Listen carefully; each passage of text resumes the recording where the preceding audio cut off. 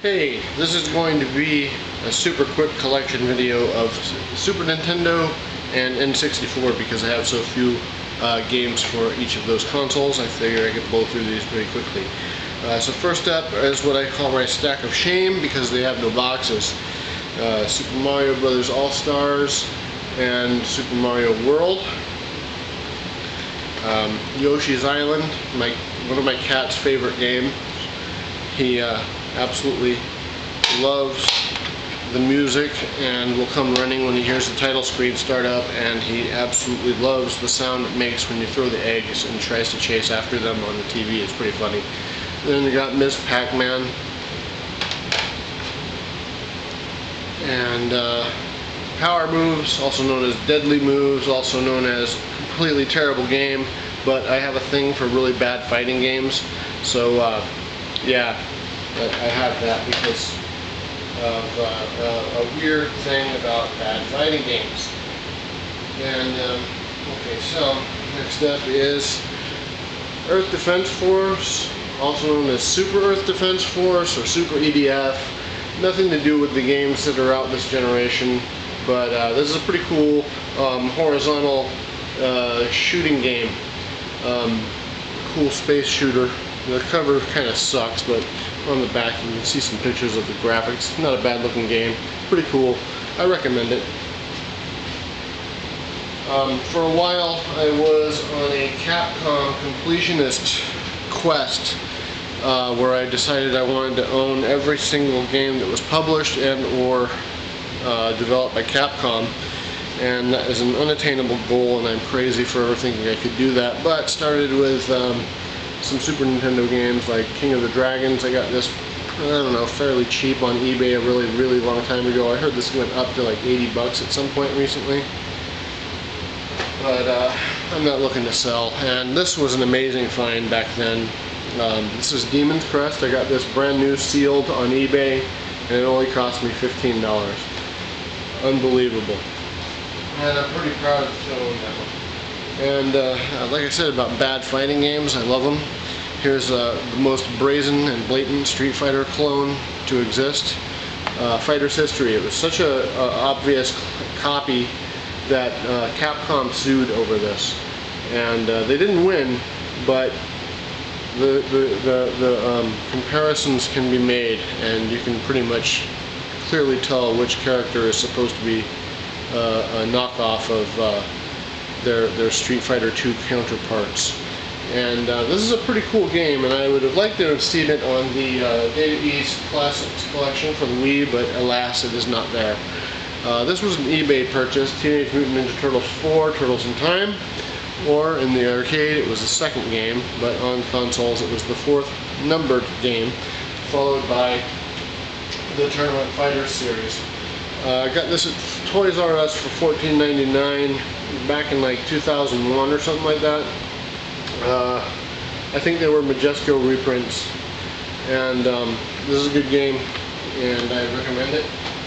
And also in Castlevania land is Dracula X.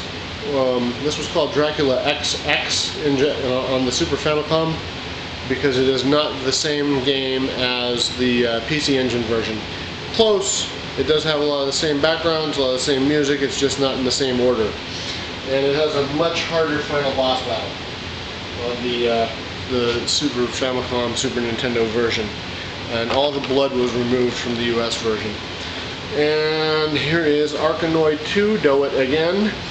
Got this at KB Toys, I don't remember when. It was in the 2000s. It was kind of crazy to find it. That's why it's a little crushed on top. But it was on clearance, and I got it for $5, and I was pretty happy to get it. And that was pretty cool. I also got some Neo Geo Pocket Color games and a few other things. At the bookstore where I always bought my games, I got this nice, clean, complete copy of UN Squadron for $2. Unbelievable deal. And then, last and certainly not least, I don't remember where I got this, but it is in fine condition. This is Legend of Zelda: A Link to the Past. And God, that looks delicious. This box, I could eat it. Not gonna, but it's in pretty good shape. Next I'm going to move on to some stuff I've had for a pretty long time. Fist of the North Star 6 for the Super Famicom. This game is terrible. It's a fighting game. Paid $80 for this. It was almost $100 after shipping from Die Hard Gamers Club.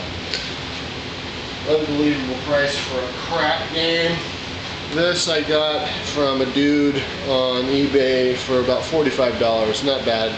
This is Parodius, which is a parody of the Gradius series that Konami made themselves. And it's a lot of fun. Horizontal shooter. Funny, weird, very decidedly Japanese. Super Valis 4. This is the Japanese version box, but it's actually the American game inside of a Japanese case. I did that myself, and I also did that with this Japanese version of Magic Sword. This is actually the English language version inside of a Japanese Super Famicom shell, and I used the American labels. And it doesn't look, cosmetically they look terrible, but I wanted to fill those empty boxes with something, and I ended up getting the US versions of the game. And I found 2 Super Famicom games, swapped out the chips, swapped the labels, and then took the Dragon Ball Z games back inside of American cases and got my money back. Super Aleste. This was known as Space Megaforce in the United States. Very great shooter. It is a vertical scrolling shooter, and this bears more in common with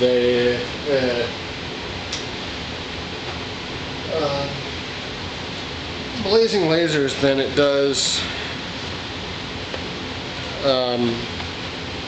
Star Soldier. And speaking of Star Soldier, so for the N64, not Star Soldier, Aleste. Speaking of Star Soldier, though, for the N64, Star Soldier Vanishing Earth. This is not very good. The ones on the PC Engine are much better. And then I got Conker's Bad Fur Day. I got this at Blockbuster Video for about $6.99 back in 2001. This was the reason I got an N64, and I never ever beat the game. Next is I was on a Star Wars buying binge, and I got Shadows of the Empire off of eBay, and also off of eBay was Rogue Squadron. And